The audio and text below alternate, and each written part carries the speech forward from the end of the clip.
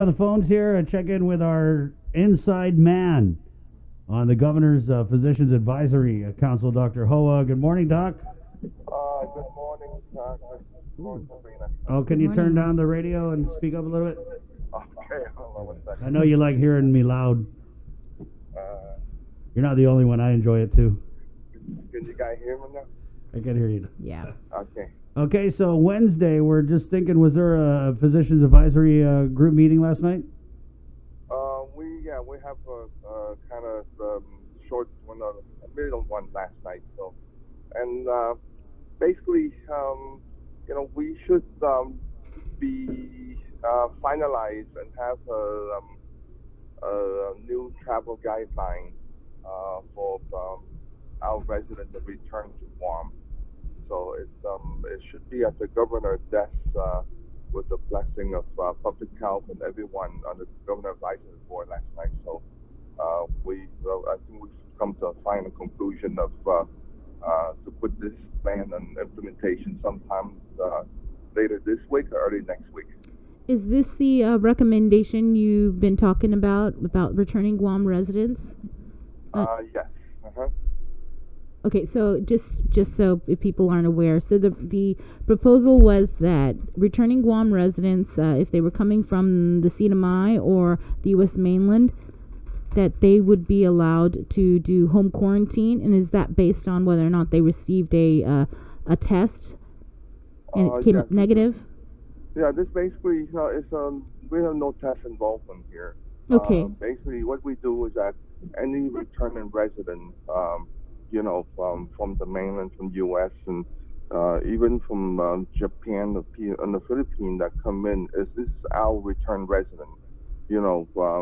They have to sign a waiver form that the acknowledgement form that know that they will be home quarantined for the full 14 days. And at home, and if they're asymptomatic. If they're symptomatic, they will be quarantined and basically be tested for it. But for the full 14 days, they should be at home. The only place that they can go is medical appointment. They need to be for emergency, but they should not be allowed to wander in the community for the full 14 days. Okay, so again, you don't need to meet that requirement for that 72-hour negative test result. If you're returning. Well, they don't need to, Sabrina. Just the reason is, number one, it's very hard to get the COVID testing in the state and any other country. It costs a lot. It's not free, and you have to make an appointment, and the resort doesn't get back until 3, 4, 5 days later. So they're gonna miss that window, and it's really from the comment that we have from the return resident, it's almost impossible for anyone in the state to be tested. Correct. So and it doesn't make sense if you're going to sit in a plane full of people that probably don't have the test. So you're going to be exposed anyway. So the logic thing is that just have them quarantine at home, and they have to sign a form to acknowledge that, and then if any symptoms, they can come to a clinic or public health to be tested. What do you think? How do you think the governor is going to react to this recommendation from her Physicians Advisory Council? This is an effort between the Government Advisory Board and Public Health and CDC. So it's all on agreement. So the governor would like it. It's a lot less headache to deal with all the complaints we have so far on the hotel quarantine. The only one that we bear burden to cost is the people of Guam that when they return, if they deem that their house is not conducive for them to stay in there, but it's too crowded, then they stay at the hotel at their wish, and the government pays for it. But other people that not from Guam, they the one that will pick up the bill and not go Guam. Right. So it's very friendly for our return residents, especially during the summer when the college kids coming home. Oh yeah. It's a lot easier for them to be quarantined at home. Doc, what would you say though to people who like the governor, because I think she's mentioned this in her press conferences, to people who say that this has been working and this is why we're in P-Court too is because we've been able to slam these people in the, different quarantine facilities for 2 weeks, and we know they're there. We know they're not running all around the island. I mean, I'd get both sides, but I'm just curious what you would say to, because there are people who think of that. Yeah, there's always people that are going to come in, and I think we have out of how many thousand do we have? I think we have like 9 or 10 cases that they pick up in the hotel, and those are people that become symptomatic, and they check because they're symptomatic. But people in a hotel doesn't mean that you're going to check on them with the testing. They only test if you become symptomatic. So you have coughing, congestion, or you have loss of taste, or abdominal pain. Those get identified, and then public health would test them. It's the same thing at home. People know there's a long list of things there that if they have the symptoms, that they will call, from any clinic or public health to be tested. I think the people of Guam are very responsible. That's how we get to where we are. People does listen. They do stay home. The majority of them stay home, and they don't go nowhere. When they declare emergency, and the governor asks them to stay home. So we are not where we are unless the people, everyone on this island, follow the rule. And I think the 99.9% of the time they are following the rule. So that's what the system that in place in every country around here. Taiwan, Korea, Japan, they all do the same thing. Mm-hmm. At first we have to be very strict to use that hotel quarantine to close the gate. But I think that now that we know much more about it, we need to kind of relax and let our people come home. So but you guys have been talking about this, and I think you presented it to the Physicians Advisory Group, presented this to the governor 3 weeks ago, and yet we have been waiting for her to make a final decision. Do you know what has been the holdup? So it's not a holdup, Sabrina. I mean, it's a major change from our current policy, and it really needs to be thoroughly discussed within the advisory board, public health, and CDC. We have to. And it's not, it's not all we wanted, but we get the base one. We passed something. And as things improve, we continue to modify this thing. But at least at first now, that number one, that we get our people home for quarantine, and number two is we kind of come to a conclusion that, hey, if they are home in quarantine, we're not going to test them if they're asymptomatic, and if they have symptoms, they come in.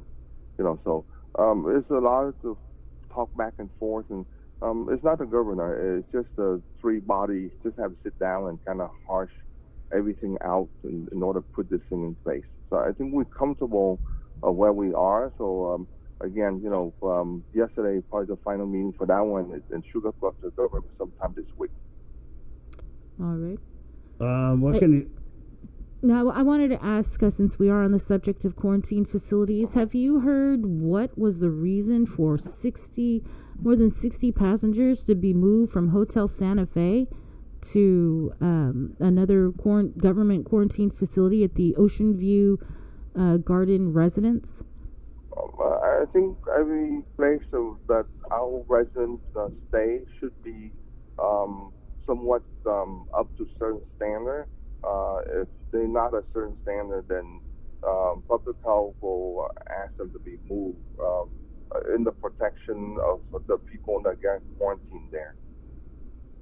So that's the reason why they get moved. I guess the room at Santa Fe is not adequate, so they have to move somewhere where it's more up to the standard for the people to get quarantined there.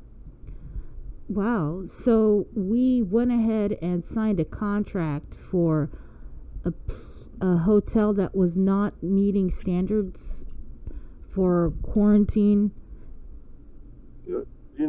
That's something that I don't know what the policy and procedure is, but I don't think anybody knows at this point. Yeah.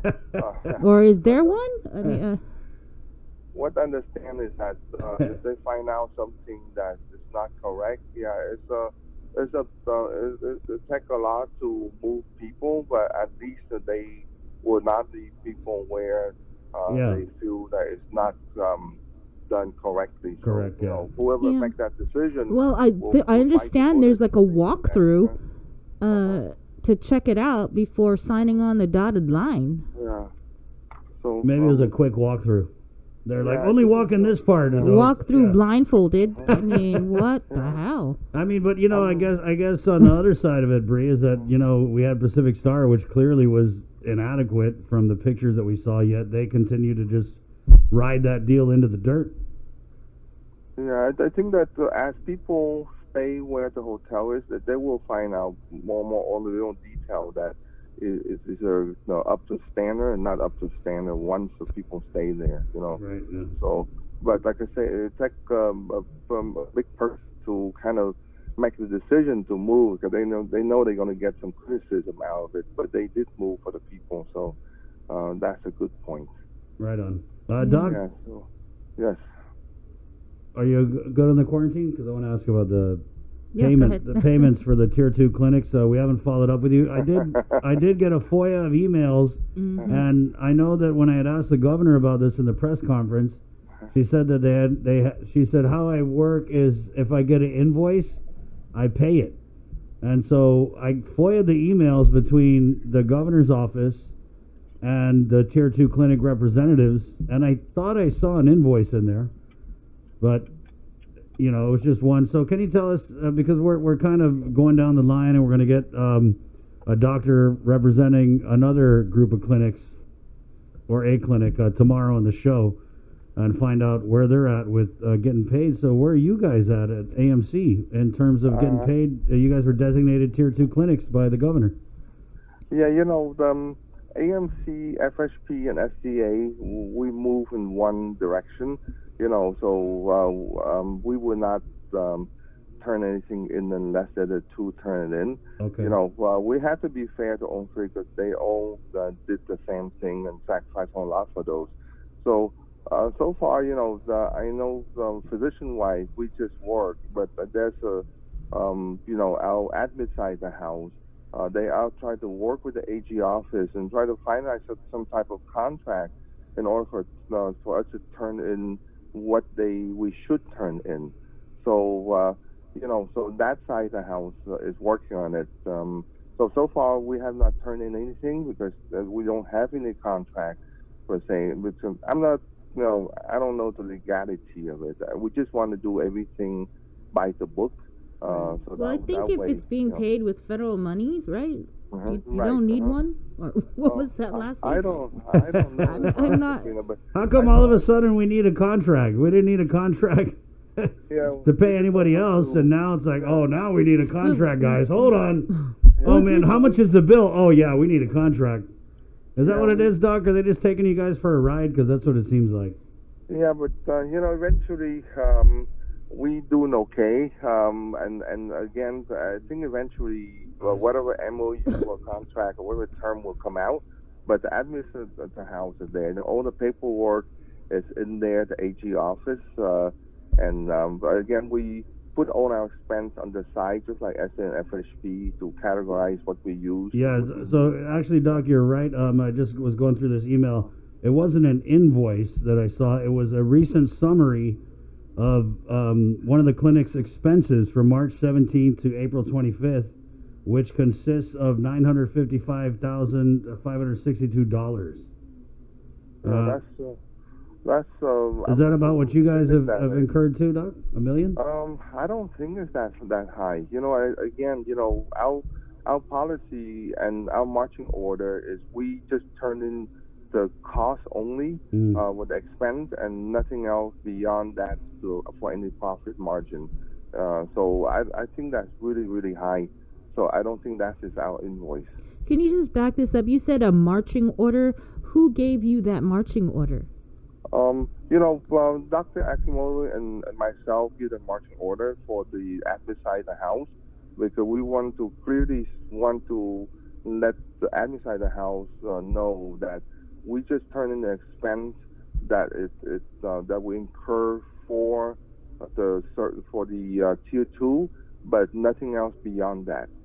So if it's a cost for me to pay my my supply and my staff, that's all we're gonna turn in. These Right. these tier 2 clinics, did you guys volunteer to be tier 2 clinics, or was this the governor flexing her public health authority powers and taking over the clinics?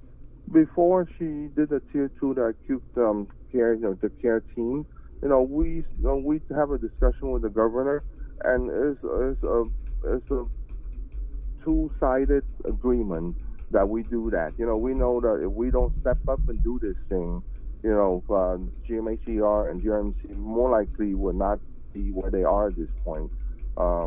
So we step up, and she agreed to basically determine that she's going to use the 3 clinics as a tier 2. So it's a mutual agreement between the two, and she didn't really don't want to exercise the take over the 2 clinics. It's an agreement between the 2 parties. So I wouldn't put that blame on her. It's we stepped up. We didn't know how long it's going to take. It thought it's about 2-3 weeks, but we didn't know it's going to last for several months. That's where it's really you go beyond our expense when we kind of burn off all our rainy days savings. So that's the thing. Well, rainy season's coming, Doc. A mutual verbal agreement. Yeah, I would say that. I don't think that an MVA is something that I don't think the government wants to say that they take over somebody. Right, but then wouldn't other clinics that maybe we wanted to help, wouldn't they feel left out, or would have been able to help? Sabrina, Chris, at the beginning when of day one, I think in fairness to all the clinic, most of the clinic kind of shut down their service just because no one knows what's going on with this one. Nobody in the world knows. So we learn things every day. So as a bigger clinic, we have more manpower, and the structure of the clinic, we can isolate the patient in a certain way to let when the patient walks in, you're not going to infect everybody. As you can aware that if you have a 1 clinic person, you have 1 waiting area. Right. I mean, they just picked the 3 biggest clinics, basically, right? Right. Yeah. And basically, the 3 biggest clinics, the way they design, we can isolate the patient in certain area. Because you got a lot of secret rooms. Yes. So we have a lot of the place that we have multiple entrances, multiple exits, so that way it's much safer environment for us to handle the patient. We had a comment here, Doc, from Mary Jane. She writes, "The governor said, 'I'm taking over, I have the power.'" And of course, referencing that clip that we played last week with the governor speaking before the medical association. Yeah, we know she say that, but I don't think in whole heart that she actually will. Know that she will take over with no saying from you. No, they did ask. Okay. They asked before they took over. Hey, can I take you over? And then give you agree? You agree? Hard time about getting paid. Right on. Okay. And like I say, at that time, with everything going on, we're gonna step up. AMC, SJ, SSP, they all step up. And like I say, again. The administrative house are working on it. We don't know. This is the first time ever in our history that we deal with this thing. So, with anything else in the public regarding procurement, everything, we just want to do by the book. So we will not get criticized on this one. You got to do by. The book. You better be nice if you want to get paid now, Doc. I'm going to give you the floor. Do you want to say anything nice about the administration while they're listening? I think everything is after the fact, but no, wrong or right, the people of Guam and this island are doing very well, compared to anywhere in the United States. I think that right now the only thing that we do is the governor will open out everything for our economy, get back with the tourism, and so we get our people back who have a job right now. So. We don't have that big curve like we project before, but like I say, that's because it takes all the effort people in Guam and getting where we are at this point. Nice. So I think that the people can be proud of themselves. The governors, I guess, everything else you read in the word is the same. The transparency things and everything needs to be in place for the people to understand more where on the fund are. And Guam is not unique. You can hear that anywhere else in the world too, in the United States. So I think it's a very big challenge for someone at the head. I don't think that any governor will be happy to sit in that seat at this point. Because it's so unique. The rest of your life, you will never see one like this again, I hope. All right. So, Well, Doc, thank you. I don't know if that was really positive, but we'll take it. Duly noted. Duly noted. I'm going to send the broadcast over to Adelup. thank you, Chris and Sabrina. Was there anything else that you guys discussed at the Physicians Advisory Group meeting last night? We discussed a bit more about the tourism and how to get them back. We need to really start planning in the very near future to try to get them back. I know Governor Gutierrez out Rising a Passengers Board, and with his experience, we hope that he can work with Taiwan, Korea, and Japan to get the tourists to come in as soon as possible. Mm-hmm. What about, was there any discussion on the dine-in services for restaurants and whether or not there's any movement to restore that? We say open it. Oh, you guys told the governor that? Yeah. No, we told my kids to tell governor open it. So we can open it so we can go out and eat. So the restaurant have their own guideline already. They have very strict guidelines that protect the customer. So I think that as long as we are where we are right now with the number of counts every day, open it. So let's the economy start to get back, so the tourists know that hey, it's safe to come to Guam. All right. Well, I'm sorry. One other thing, that the Public Health SIT report, I noticed something new on how they're pushing out the information, and now it indicates serology. So how long and when did we start doing a serology test? And just for our listeners and viewers, if you can explain just in layman's terms the difference between serology and the PCR test. This serology test is something kind of a little bit different because the patient presentation, the patient have multiple very severe chronic illness, and just like congestion heart failure, and when they come in complain of shortness of breath, and the picture look like they have COVID on the X-ray and CT with presentation. It also correlates with congestion heart failure. So they go back and forth with the two, and when you treat the congestion heart failure, they feel better and they go home, and then the congestion heart is coming back. So the PCR test is negative. So they decide to run the serology test, and the serology is positive. It means that the patient might not have COVID at this point. It might have a long time ago that serology is positive. So the PCR is pick up the molecular or the part of the virus or the particle of the virus. Both of them are negative. So they run multiple tests. So more likely, in your mind, this patient is positive, but quite a way, several weeks back. That he has not seen anyone, and so they're going to count as positive because the serology, the antibody is positive. So that the guy had infection before, but he might not be infectious now, but he presents in a different way, like congestion heart failure. So that's as far I can tell you without going anything else on that. So what happened is that the PCR testing is they pick up the particle or the virus itself. Okay, so when you have a person that is positive and symptomatic, and the PCR is positive, and after 14 days or 2 or 3 weeks, they don't have any symptom anymore. But if you retest them, it'd be positive again. Maybe because we not pick up the virus, or we pick up the particle in the virus, it's gone already. They're not infectious anymore. but we still pick them up because we pick up the pieces of the virus. Okay, so the antibodies, the serology, it basically your body form a protection from this virus, so it can pick up, either an acute, what we call an IgM, in that about 11, 10, 14 days after the infection, you pick that up to tell you that it's just a recent infection.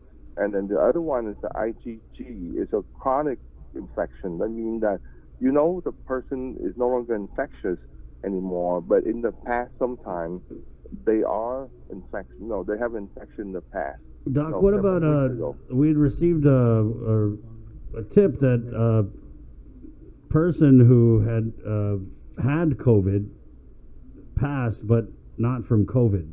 Do you know about this? What can you tell us about that? And then, what do you mean by pass? Like passed away. Yeah, died. There's always, everyone that passed away will be tested for COVID. That's 100%. And so far. I'm sorry, everybody that passed away? Everyone that passed away, they will be tested for COVID-19. And so far as I know, there's no one that turned positive that passed away at home. No. It's someone that recovered.